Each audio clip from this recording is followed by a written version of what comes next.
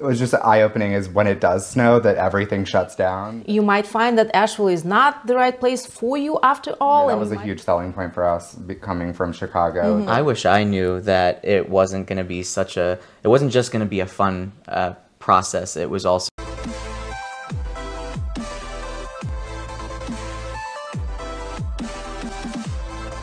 Hi, this is ℂ𝕍𝕉 with ℂ𝕠𝕟𝕟𝕖� Realty, powered by eXp Realty here in Asheville, North Carolina. Now, my team and I were boots on the ground helping dozens of people relocate to the area. If you are thinking about relocating to the Asheville area, or if you just want to figure out if this is the right area for you, you need to contact us. Our contact information is right here. We'll be happy to help you because we got your back when relocating to Asheville, North Carolina. So almost 2 years ago, Matt and Michael decided to give Asheville a try.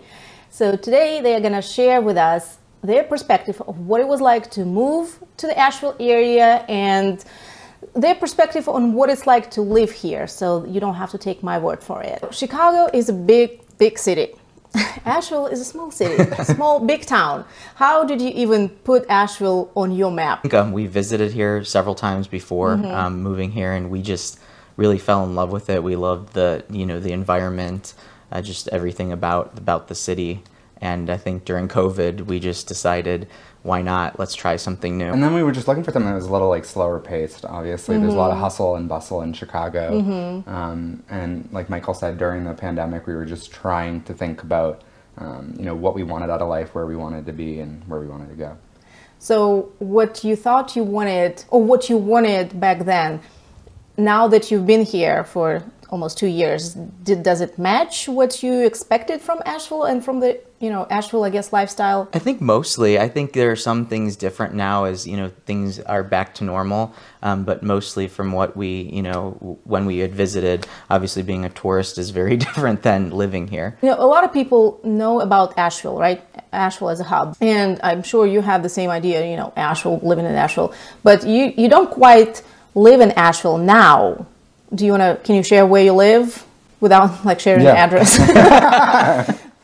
No, we actually live about 15 minutes outside of downtown Asheville in 𝕊𝕌𝔹𝕊𝕂, a very small town that's in between Asheville and Black Mountain, that we ended up in, and we really enjoy it. How did you end up in this area? Why 𝕊𝕊𝕋? I mean, most people wouldn't even know what 𝕊𝕊𝕋 is, where it is. Why? I think 𝕊𝕊𝕋 chose us.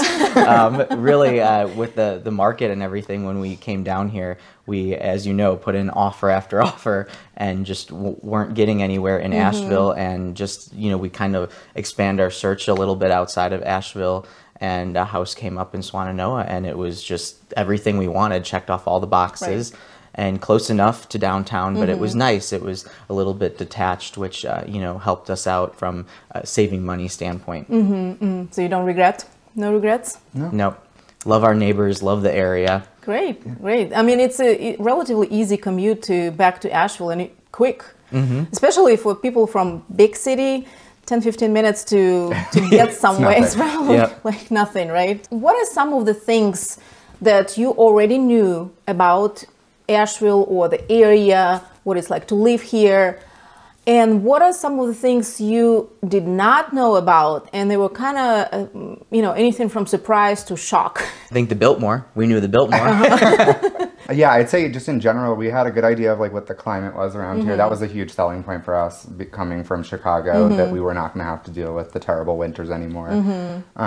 We had a good idea of all the nature, from us having visited. I'd say not a shock, but something that was just eye-opening is when it does snow that everything shuts down. That especially for people from Chicago, it's like no one goes anywhere. We were asking our neighbor like if he shovels his driveway last year, if he shovels his driveway, or if they use a service, and he was like, we just wait for it to melt. We don't leave the house until it melts. And I was like, okay, well that's a huge adjustment. So that was an interesting point. That is an adjustment, I guess, coming from the north at all to the south. What, if anything, you wish you knew about, the process of relocating pretty much across country or half cross country And as well as this area, what do you wish you knew before you came here and you couldn't find this information, or it wasn't, maybe obvious? I wish I knew that it wasn't going to be it wasn't just going to be a fun process. It was also going to be tough, tears of happiness, tears of sadness, losing offers on houses. It was a process. And I think I wish somebody would have told me that, or somebody would have, obviously we had a great realtor that walked us through everything, but without that, I mean, it would have been really tough. And it was a tough process, just, having a letdown after letdown. Right. Well, in the time when you were shopping for a house, it was a crazy time. A huge influx of people from other big cities.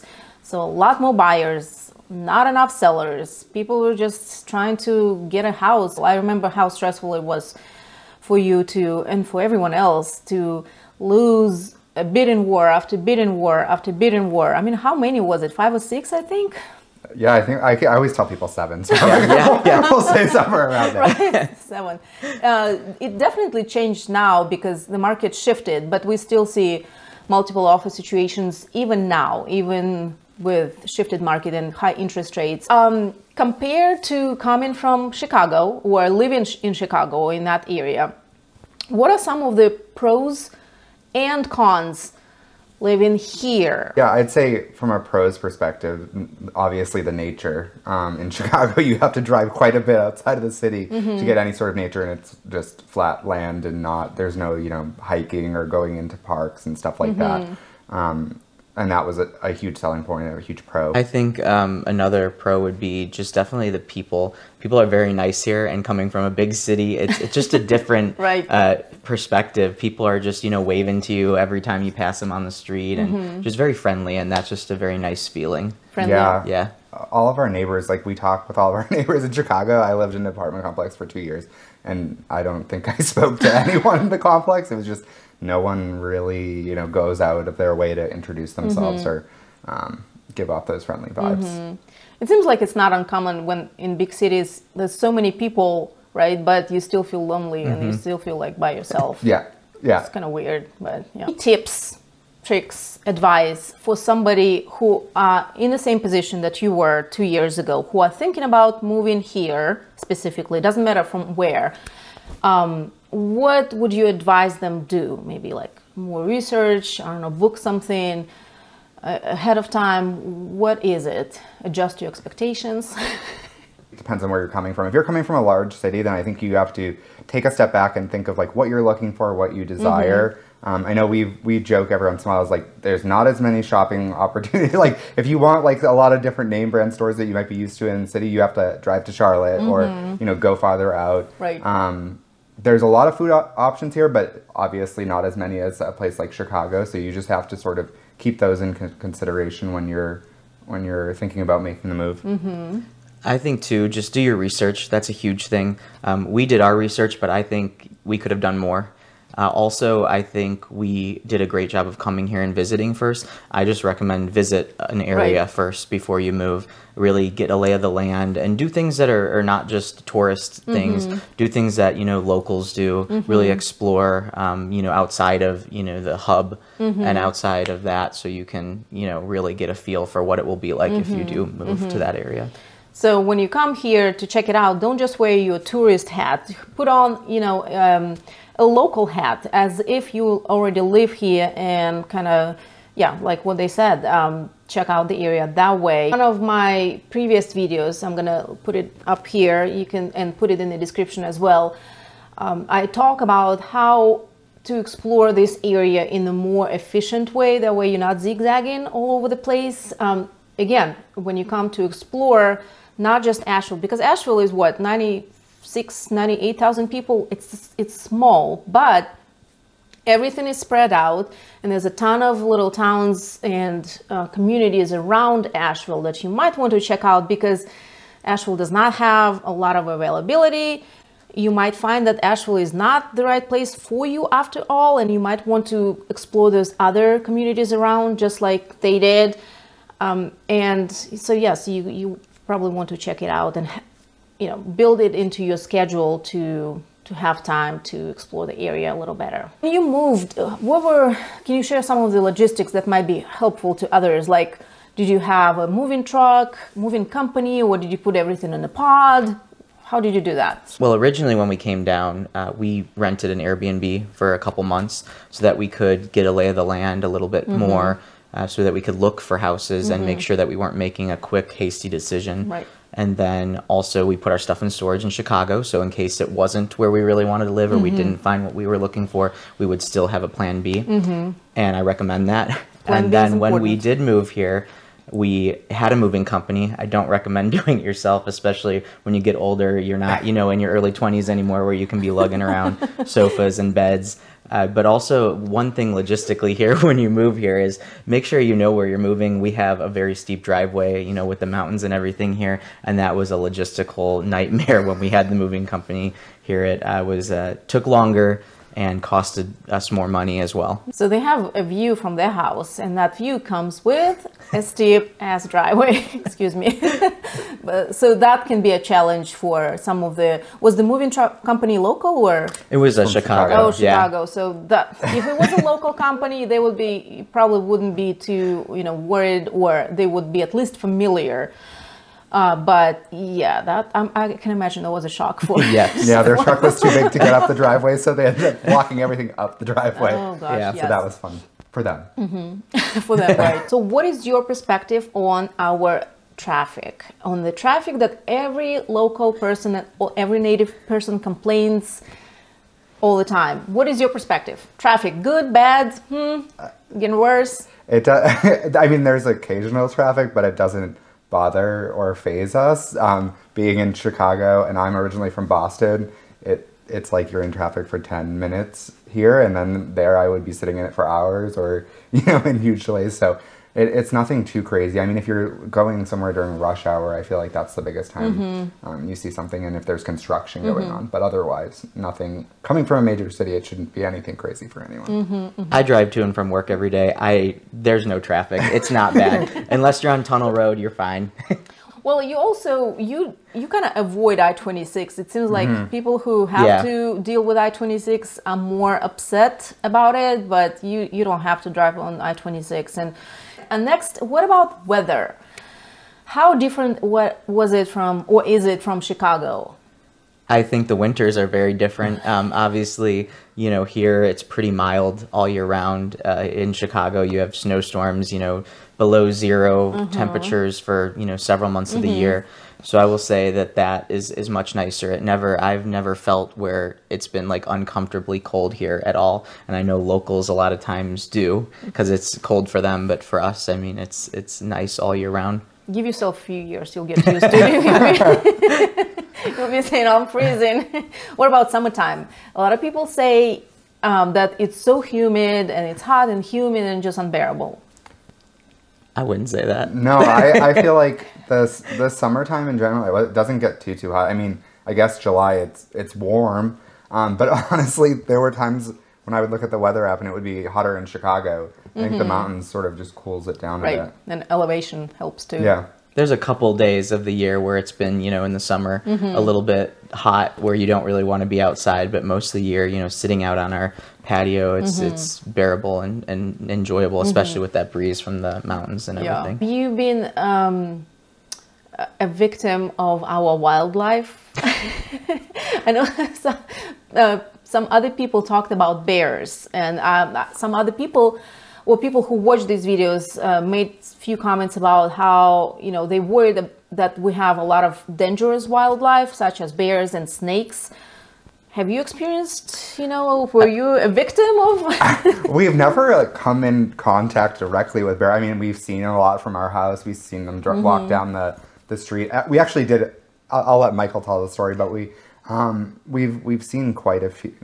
I'll let you just jump in here. I think the one part of it is, of course there's wildlife around, but you just educate yourself and be smart about what you're doing. Don't be stupid. Make sure you do your research on, how to react around different animals. But as far as other than bears and maybe a coyote, and nothing close to us, it's just been in the distance.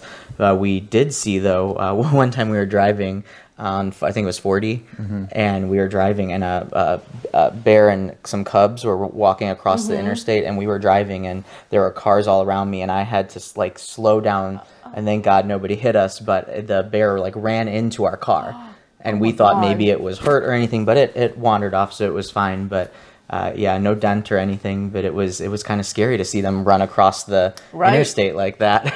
Right. Well, I know deer can be, you know, as bad as you might feel about hitting the deer, but they can be quite dangerous when you driving on the highway 60, 70 miles an hour, and that thing comes out of nowhere. It can scare you, you know, and of course create a very dangerous condition on the road. So yeah, that would be, I would definitely hit the brakes for the bear. And yeah, we were. that was quite a situation. I guess the other thing too with the wildlife is the only, like, a lot of our neighbors will put their trash out overnight. I did that once, and then the bear ate it, and I was like, we're never doing that again. I'll get up early in the morning and put it out. So just sort of things like that. That's been the only impact of wildlife. Do you have any wildlife in Chicago that will at the zoo? I mean, no, like other than like small like rats and squirrels and raccoons. That's about it. I like to think that Asheville has a great food scene. Well, I compare it not, of course, to Chicago or New York City and stuff, places like that, but other comparable, same size cities, towns. I feel like we have a great selection of great local restaurants that are just amazing. What is your perspective coming from a big city? I'd say that there is a lot of variety, which is nice. I mean, we are always trying new places. I'd say in terms of certain cuisines, like, we haven't found a Thai place that matches one of our Thai places in Chicago that we really like. But other than that, like, where we've in general found a lot of really good food options, and there is a bunch of options, and there's always new things popping up, which I think is exciting as well. Is that there's always new spots or new joints that we can try out. Yeah, and I think, again, to the point of, you know, being like a local, there are a lot of local spots that have really great food. Right. Don't go to the tourist spots, because even, you know, you look on Google and what are the best restaurants. A lot of those, to me, you know, they weren't the most amazing thing, but a lot of the local places that we just happen to be walking past, or, hey, let's try that, have been fabulous. And pizza, coming from Chicago, there are a lot of great pizza restaurants. Oh, really? Here. Yes. I thought you were going to say this is... No, I'm actually impressed with we have found several pizza places we really liked. All right, name them. Let's see, what are a couple that, I mean, there's Athens in 𝕊𝕌𝔹𝕊. That's a great pizza place, and it's local too. That's by the Greek family? Correct, yeah. And then what are a couple other ones here in Asheville? We like the Standard. Yeah, the Standard's really good pizza. I'm trying to think of other ones we've had. Of course, you're not going to find Chicago style, like deep. No, it's going to be different, but he didn't even eat deep dish when we were in Chicago. So sometimes, because, you know, he'll say the deep dish is the touristy pizza. I used to love the deep dish in Chicago, but I'm trying to think of what another you like one. Not Your Father's. Oh, that's another great. Yeah, Black Mountain, Not Your Father's pizza. Yeah, we do jump into Black Mountain a lot. Well, yeah, it makes sense for you because you're right in between. You can you get the best of both worlds. You can go to Asheville or you can go to Black Mountain. Yeah, it's great. There's some really fabulous restaurants in Black Mountain. I definitely recommend everybody to go that way because it's a cute little town and great restaurants. Thoughts on downtown? Cool, interesting. I think that, again, there are some cool spots. Go with caution, like. Oh no, I think everything, the news sensationalizes everything. Downtown, I've never felt unsafe in downtown. Like I said, the people are great down there. Very friendly. It's walkable, which is awesome because it is a smaller city, so it's walkable. You can always find parking. Yeah. You can. Yeah. Yeah. Again, coming from other natives, locals who've been here, I think even reading some of the comments on my videos here on my channel from locals, that's the biggest complaint. Like people don't like to even go to downtown Asheville because they feel unsafe. People tell me that they never take their kids to downtown because they don't feel safe. I guess I'm being a bad mother. I guess they're all the time. And they can never find parking. again, it's all about perspective. Yeah, I was gonna say, like from Chicago, coming from Chicago, I mean, it doesn't feel any less safe than walking around in Chicago, and that's how we got everywhere in Chicago, as you would walk around. And then in terms of parking, yeah, maybe like street parking isn't super easy, but there's a lot of garage options, which we've and city-owned garage options, so not charging you $20 to park first, but like a couple dollars here or there. Yeah. So we've never really had an issue in terms of that. Cool. Yeah, I think if you're not, if you are from here, maybe it is a little different, but if you've traveled to different cities or different places internationally, it's just like, there's risks anywhere, you go. Something can happen anywhere, but as long as you're just aware of your surroundings, it's, Right. I think that's the key, being aware that things can happen, and just don't do silly things. Don't leave your car open, stuff like that. The biggest thing, just to reiterate, like, do your research, because that's, we have the internet in these days, and you use that to your advantage, just so and come here and visit and try everything, and maybe think, you might have one idea in your head that, a picture where you want to live and how you want to live, but maybe, be open to other ideas, because we weren't at first, and then we had to be, and we love it. I mean, our house, I don't think there's one house that we put an offer on that we wished we would have lived in. I think the house that we have is the house, our house, our home. Remember that one by the cemetery? You could have lived by the cemetery. And we've talked about every single one of them. We've said, there was a selection of houses that we, looked at, and there's not one, right? There's not one that we saw that was like, oh, I wish we would have had that one instead. Even the area, we found our home. We found the perfect place. Yeah. Well, great. Thank you so much for sharing your story and your perspective. It's greatly appreciated. It was the story of Matt and Michael moving all the way from Chicago to Asheville, North Carolina. I hope you found this information useful, valuable. If you have other questions, put them in the comments below. If you want to know more about what it's like to live in the Asheville area, I'm going to put links to some of the other videos and playlists right here. Do not forget to subscribe, hit a little bell to get notified every time I make a new video. Reach out to me and my team if you need any kind of help relocating. Our contact information is right here, and I will see you next time.